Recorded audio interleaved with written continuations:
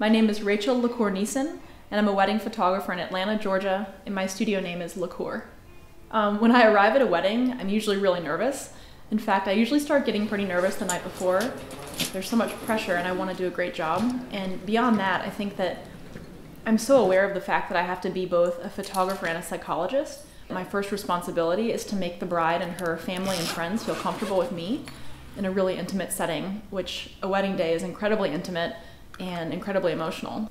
You know, my passion for photography actually started when I was in high school. I fell in love with the idea of not only traveling and seeing world history unfold, but also, more importantly, to photograph intimate situations in people's lives.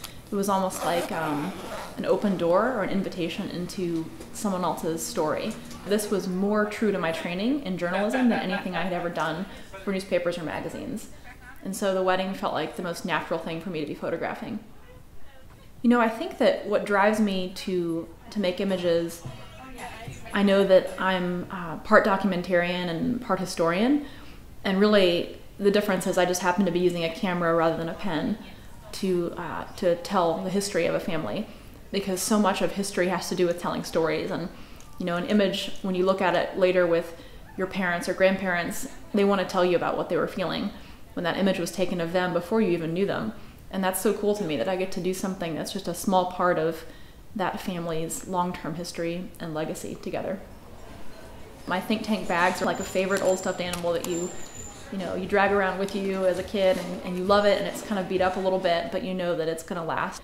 You know, when I arrive at a wedding and I'm already so nervous about doing a good job, the last thing I want to be worried about is like whether my gear is organized and safe, and if I can access it quickly and respond to a moment that may be happening in front of my camera.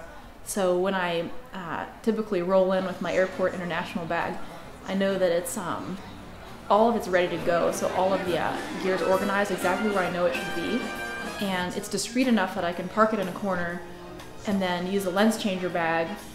And as a female too, I feel like I don't want a bag that makes me feel like I'm going on safari or that I'm like, shooting a war. I always know that they're not detracting attention away from the bride and her family and friends. It's just blending into the background. So that's why I feel so comfortable with the gear and the think tank equipment that I'm using.